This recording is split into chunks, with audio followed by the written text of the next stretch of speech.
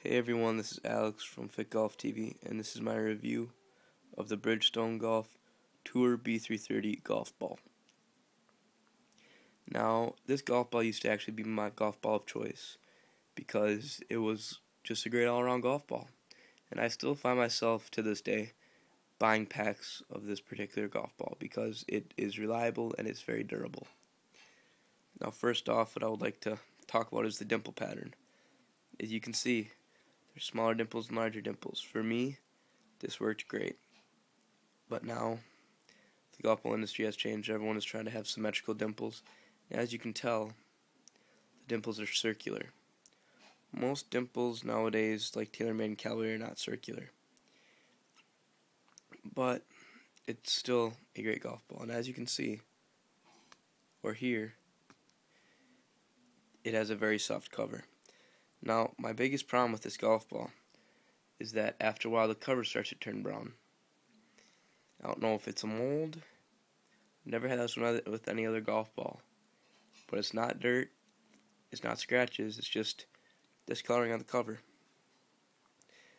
I don't know why. It usually takes a month after gaming for the Bridgestone golf balls to turn this color, but I've found this has happened a few times with Bridgestone golf balls.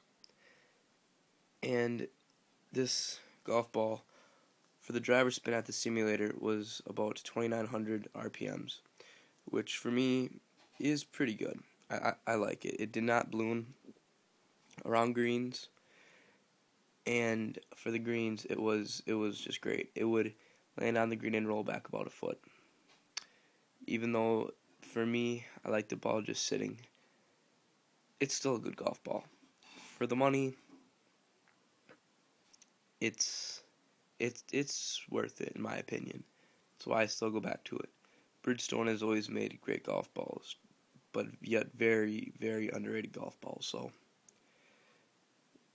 for this golf ball, I would rank 4.5 out of 5. The only reason I'm taking 0.5 off is because the covering turning a light brown color in certain spots might be off-putting to other golfers and is kind of off-putting to me. But if you can get past that, it's probably one of the best golf balls on the market, especially if you cannot generate enough spin on wedge shots. So that is my review of the Bridgestone Golf Tour-B330 golf ball. And again, guys, this is Alex from Fit Golf TV. Thanks, guys, for watching, and see you later.